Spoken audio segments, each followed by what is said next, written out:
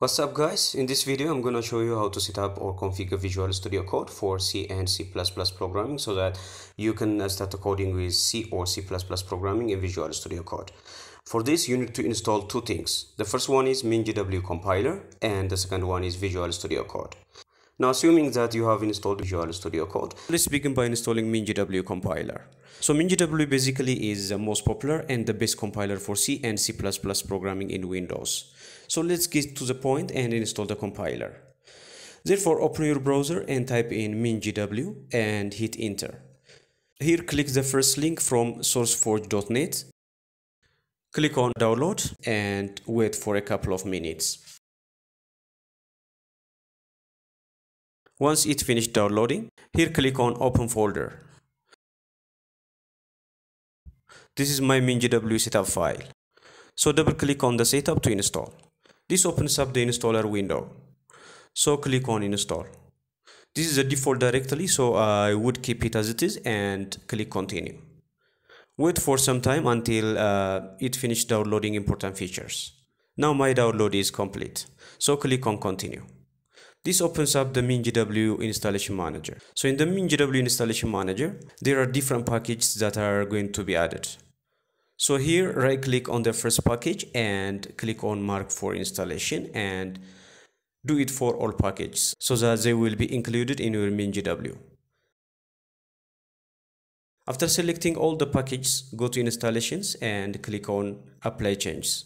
Now click on apply. Wait for a couple of minutes to get it installed. Now our download manager completed downloading and extracting all the important packages to the MinGW. So click on close. Now let's add the path of the MinGW compiler so that our system actually knows the compiler. So go to your C drive and here you can see the MinGW. Click on it. In the MinGW, click on bin and copy the path by right clicking here. It's important as it helps us to compile our code from anywhere in our system. Now go to the taskbar and search for environment variables. So type in environment variables and click on this environment variables option. This opens up the environment variables window. Click on environment variables. So click on path, then edit. Here simply click on new and paste the path that we copied. Click on OK. Again OK. Now we finished installing our MinGW compiler for C and C++ programming. So let's see if our MinGW compiler is correctly installed. So go to the search bar and type in cmd to open the command prompt. And on the command prompt window, type in gcc space -- version and hit enter. Here you can see that our compiler is correctly installed. Once we finished installing MinGW compiler, let's directly dive into setting up VS Code for C and C++ programming. So open up the Visual Studio Code by typing in Visual Studio Code at your search bar or the Visual Studio Code shortcut. This opens up the Visual Studio Code welcome screen. Now on the left hand side, go to extensions and click on it. Here in the search bar, type in C, C++ and click on the C, C++ extension published by Microsoft. Click on install. This extension provides the language support for C and C++ to Visual Studio Code. Wait for the extension to finish installing. Once it's finished installing this extension, once again go to the search bar and type in Code Runner to install one more important extension. This extension will help you to run C and C++ programs easily by just clicking on a single button. Now go to Code Runner and click on install. Now this extension is installed successfully. Next, restart the Visual Studio Code. So close it and open it up again. Now let's set up the workspace by adding a folder. So go to File and click on Add Folder to Workspace. You can create a folder anywhere in your PC and add it to the workspace. I'm gonna put it in my desktop.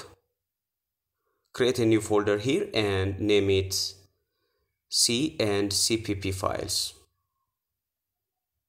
Now select the folder and add it. Here you can see the folder we have created. You can also save the workspace with a name of your choice. For that, go to File and click on Save Workspace As, and it opens up a window where you can name your workspace. So I'm gonna save it in my desktop with a name, let's say C++ programming, and click on Save. Now you can see that we have the workspace which contains the folder we have already created. Now let's create a file inside the folder. So select this folder and click on this new file button. Name the file with, let's say, hello.c. So the file hello.c is opened here. Now let's create a simple hello world program. If you are new to C programming and curious about how we have written this program, you can watch my video tutorials on C programming. But for now, let's focus on how we can run C programs in Visual Studio Code. So to run this program, you have a couple of options to use. The first option is that you can go to the top right corner and click on this run code icon. The second option is you can use keyboard shortcut, that is press Ctrl Alt N and it will run the program. Or the third option is that you can right click here and click on run code. Now you can see here in the output tab that the output is displayed, which is hello world. Alright, so we are now able to run a simple C program that simply displays an output. But what if you write a program that needs a user input? In this case, you can't enter an input from this output tab because this output tab is read-only. So let's test it by writing a program that demands a user input. Now run this program and you can see that it doesn't display anything in the output tab, as the output tab is read-only. So the solution is stop this program by pressing Alt Ctrl N on your keyboard and configure the settings. Therefore, go to File and go all the way down to Preferences. Then select Settings and click on Extensions. Now go all the way down to Run Code Configuration and click on it. Then scroll down to Run in Terminal and check it. Save it by pressing Ctrl+S on your keyboard and close the settings. Now come back to the code and run it. Here the code runs and it says enter number, let's say 78, and it says the number is 78. So you are now all set to run any C or C++ programs on Visual Studio Code. Thanks for watching, and if you like the video, show me by liking, sharing and subscribing.